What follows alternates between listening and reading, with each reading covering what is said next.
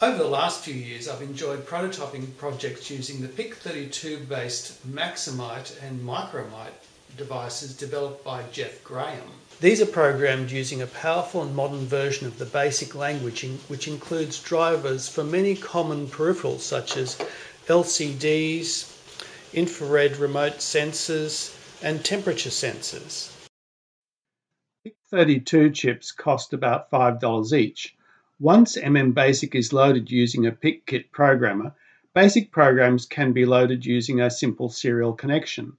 The hardware is simple, with a minimum deployment comprising the chip, a 3-volt battery, and a reference voltage stabilizing capacitor. For projects that require a network connection, such as my household file and web server, I use the Raspberry Pi. These run Linux, require 5 volts at about 2 amps, and cost about 10 times the price of a Micromite. For smaller projects, there's the Raspberry Pi Zero shown here next to a Micromite for scale. The Raspberry Pi includes programmable GPIO pins that can be easily programmed using Python. It takes a while to become familiar with each platform, and I figured that between the two I could ignore the alternatives. Until I bought this RC522 RFID card module. There was no standard Micromite driver for these, but as with other unusual hardware, I figured I'd write my own with reference to the device datasheets. I spent a day trying to do this on my Micromite and was able to talk to the module, but I couldn't get it to read a card. Then I found a forum where someone had translated a driver for the Arduino to MMBasic. I spent another day trying to get this to work.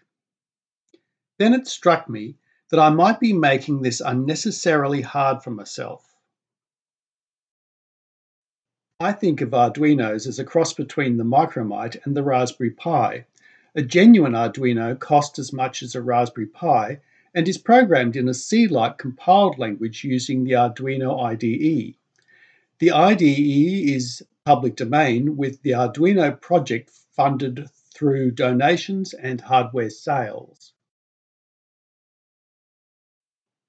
The big advantage of the Arduino is the vast library of driver code, including for the RC522 RFID card module.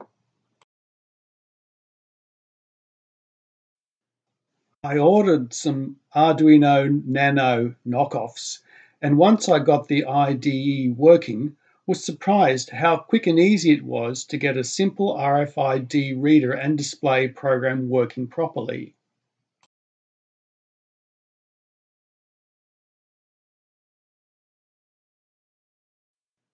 I was curious how the Arduino would compare in performance to the Micromite. The Micromite's 32-bit hardware and quite powerful in contrast to the Arduino's 8-bit processor with rather limited on-chip memory. I usually use a simple program to calculate the first 1,000 primes to compare performance of different processors, but the Arduino's hardware limitations meant that I had to restrict this to 500.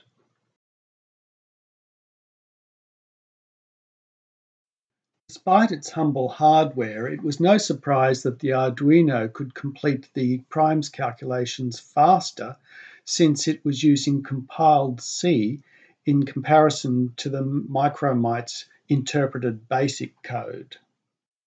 In addition to programming Arduinos, the IDE can be used to program other devices, such as the AT-Tiny. I made this jig to use an Arduino Nano as an in-circuit programmer for an AT-Tiny 85. The AT-Tiny is an 8-bit processor in an 8-pin package with 5 programmable I/O pins, costing less than half the price of a PIC32 chip.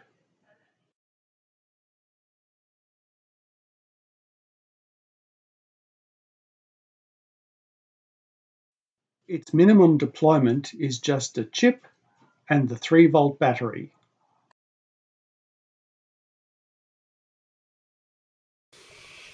For prototyping projects, my go-to controller remains the Micromite. It's quicker and simpler to use and its powerful hardware imposes minimal limitations. For projects requiring Wi-Fi, Bluetooth or network connectivity, the Raspberry Pi has these built in. And for projects requiring difficult to find hardware drivers or projects requiring a really tiny implementation of a microprocessor, the Arduino is a good arrow to have in your quiver.